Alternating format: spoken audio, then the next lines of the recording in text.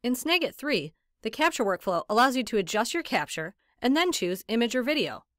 Maybe you already know whether you'd like an image or a video. Or you just want to capture like you did in previous versions of Snagit. In this tutorial, we'll show you how. To start, we'll bring up the Snagit capture window and expand the More Capture Types section. You won't have to expand this each time. When you hover over the capture window again, it will already be expanded.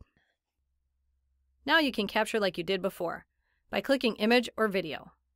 For this one, we'll capture an image. Click and drag over the area you want to capture, and your image will appear in Snagit Editor. You've seen how to capture by clicking Image or Video, but maybe you'd rather use a hotkey. Under Additional Options and Help, we can see that the hotkey for image is Ctrl-Shift-S, and the hotkey for video is Ctrl-Shift-V. If you want to change the hotkey, simply click in here and type a new hotkey. Thanks for watching.